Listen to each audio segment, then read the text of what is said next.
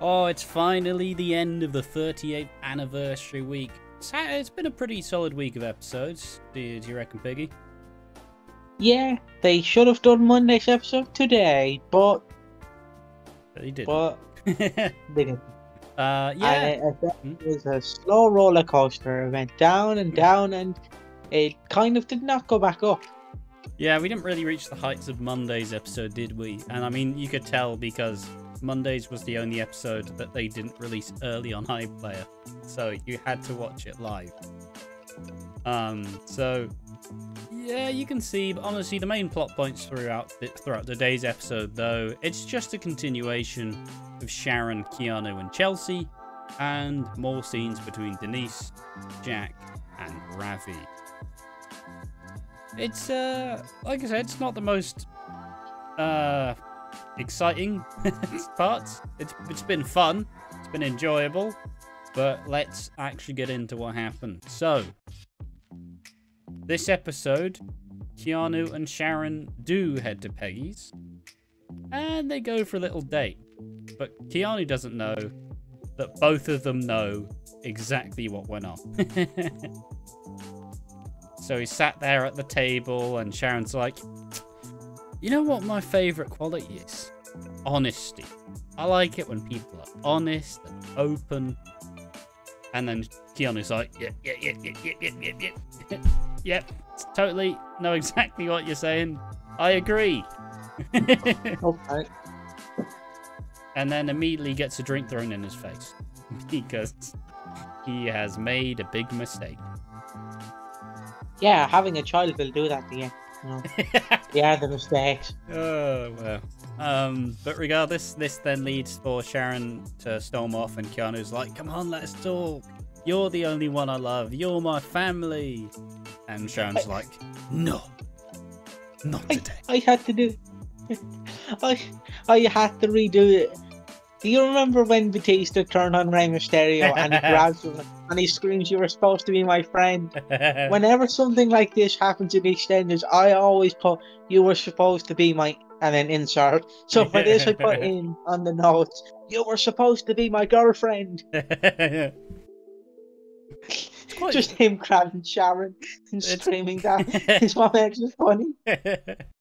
Quite impressive. You were supposed to be my girlfriend. To think that Keanu has went from being fun in one episode to spending the rest of the episode being a twat. Being the people's bitch. He had one good episode. You couldn't have written him better for one more episode, lads. It's a 38th anniversary week, and it's been stunk up by Keanu. But I just love how clueless Keanu is. like Sharon's like, honesty is a great thing to have in a man. You know, I love when men are honest. I love the fact that you've never lied to me. Keanu, get the bloody hint that she knows that you've slept with Chelsea. He's just like, I don't know if you know, there's a meme of Kurt Angle before he gets punched by Triple H. Yes, just oblivious fully. Yeah, someone should Photoshop that of Keanu. He's just oblivious before he gets punched. Like, he's just... I don't even know if he's like... He's obviously trying to hide it a bit, but he just didn't do a good job. And obviously... He could have... Yeah. Pull up the comments. Pull up the what? Pull up the comments for the Denise and Ravi. What are the Eastenders subreddit saying this time? Oh, God. All right. I mean, hold on. Let's just finish up Keanu, Sharon, and Chelsea. Keanu goes back to the pub, looking down on his luck. And Chelsea kind of went, hey, doesn't have to be a one-off, though, does it? And Keanu's like, oh, boy. So, here we go. Sharon has went, I'm done with you, Keanu. And Keanu's like, well... Hello, Chelsea. The Giga chat of Keanu has returned. How is he just going... Keanu, this is what got you in trouble last time. Why are you doing it again? But hopefully that is the door shut on Keanu. On Keanu for now. Hopefully. Someone has suggested that, oh, sound now, it's going to be off and on again. Don't worry, guys, by the next episode, Keanu would have slept with Chelsea again. They'll get back together and break up again. Indeed, that's probably going to happen, let's be honest. It's going to be like was it when Frank Butcher, and he was sleeping with both Pat Butcher and Peggy Mitchell. That's what it's going to be like. It's going to be Keanu sleeping with both Chelsea and Sharon. Yeah. Oh. And obviously, Ravi and Denise and Jack continued. At the end of the last episode, Jaffy? Jack and Ravi. Went ahead and he confronted her, like, what's this card? And then they had this big argument. Just like, listen, you don't know how hard it is being your wife. I feel like garbage most of the days. And then Jack starts going like, you know what, go. Just go. Don't want to see you anymore. And so he sends himself to get cut, essentially. Which was funny. And it just kind of, I don't know. Like, she went to the hotel, went and saw Ravi, had a bit of a kiss, gave in to temptation, but then kind of went, I don't know if this is it, Chief. Do you reckon it's out of the table? Do you reckon it's just out of loyalty and not want? Because obviously I'll just say the final bit and we can wrap through it all. Because obviously she went back to Jack. They had a nice little moment. They said they loved each other. And then she went to bed, looked over at Jack, who rolled over, said goodnight, and she just kind of looked like sad. Just like, man, is this it? Is this really it? Are we going to have Denise? Denise and Ravi are getting together. They're just doing it very slowly. I think so. But I also can't tell. But also, yeah, do you reckon the cliffhanger at the end of this episode is Denise just going like, bollocks, I could have had all that. Like, where's all the excitement? What do you reckon it meant? She was just sad. That's all I can say. She was sad. She was like, I could have had sex tonight, but instead I'm laid in my bed with a husband who just didn't give him a kiss, just went night, rolled over. Do you know what would have completed it? Yeah. If Jack started scratching his arse and went, good night. Just scratches his arse and he's like, good night, and then farts. Just, good night. I love you, Denise. That one's for you. Married life. Lifts up, wafting up the covers. Oh, fuck. Jesus. Oh, bloody hell. Who's done that? Denise, was that you? Alright, before we go into complete child humour. No, but you have to admit, that would have been an hilarious way to end the episode.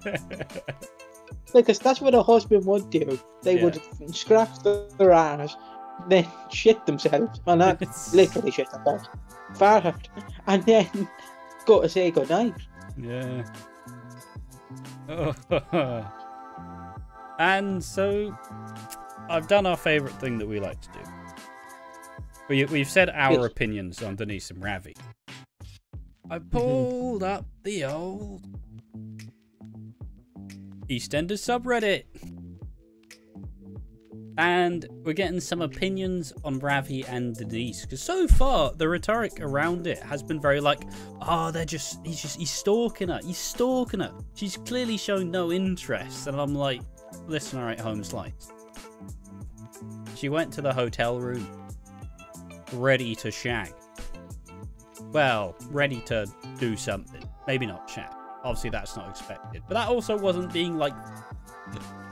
Ravi was very like, if you want to do this, we can do it. If you don't want to do it, it's a bit upsetting, but that's fine. Like, I'm not going to, like, blackmail you into it. Like, Ravi's actually been pretty reasonable. The place where it kind of goes into stalking territory is if he proceeds to continue to follow her around, like, religiously. Like, the scene where he's, like, outside their house, ringing the phone, hoping there would be a response. I get that you'd want to make sure she got back safe, but also let her make the next move if it happens. You know, you can't really force this next one. At least I'd argue. You can't force it. Like, you know, Ravi's been pretty respectful so far. He's been pretty, like, he's been very, like... Basically, I just don't understand why people are saying that they're trying to stalk her. So this has been a reciprocal dynamic so far. Ravi would not have continued if Denise just went, no. But Denise kind of kept coming back like, oh, hello, Ravi. And then Ravi's like, oh, yes, Denise. But, yeah, someone suggests that this may become like an affair type thing. But he's not getting the message. And maybe it'll turn into like some big like Jack will have to step in and Ravi's probably going to get arrested for stalking. Not happening, I'll be honest. This theory did not get much traction. Oh, I didn't know. Yeah, nobody really looked at it. Really no.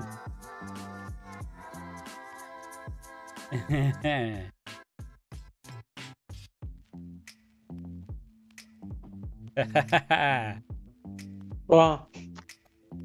I found a very strong Jack fan, and I do not understand it. So I honestly, go on, read them it. Exist. No, I can't. I'll be reading it. Go on, for read 3 it. hours. Read it. I'm not reading it. Read it. It's just someone essentially saying that Jack is probably gonna start becoming like Jim, like Jim Browning. Branning, Jesus. But what was Jim Browning, a stalker? No, he was their he was their dad. He was, you know, he was a fairly old, like, he was Dot's husband. Okay. But when introduced, he was a bit more of like a hard nuts, fairly abusive of a parent, really.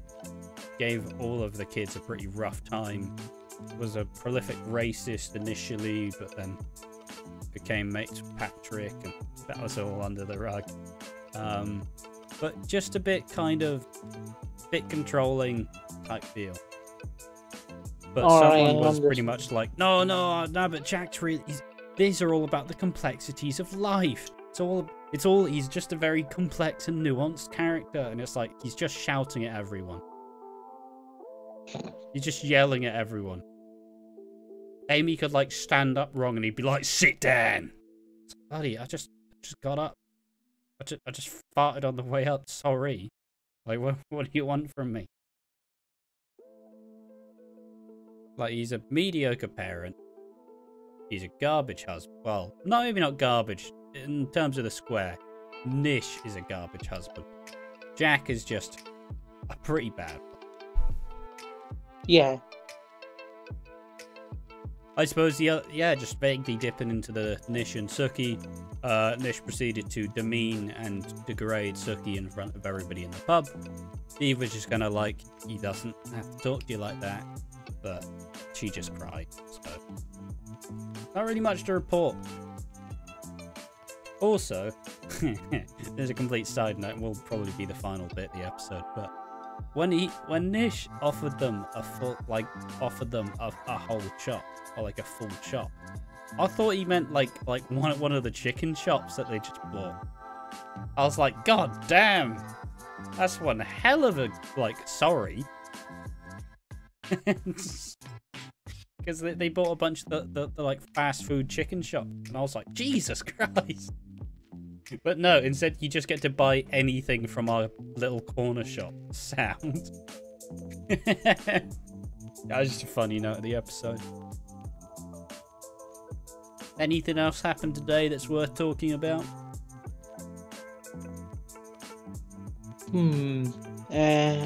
No. Yeah, not really. It wasn't that interesting. It was a fine episode, but it wasn't the best. Like I said, we are the 38th anniversary week has been a bit of a roller coaster, except we started at the highest point and just proceeded to fall. Yeah. We have been watching Walford. You've been watching Walford as well. I have been Ash, and I've been joined by Biggie. Bonjour. Senior.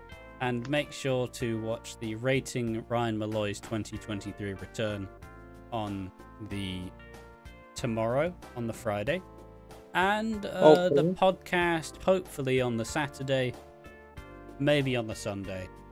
Depends how busy I am. See you then. Basically, before we go, don't forget to do a jack and scratch your ass and do a fart. Thank you.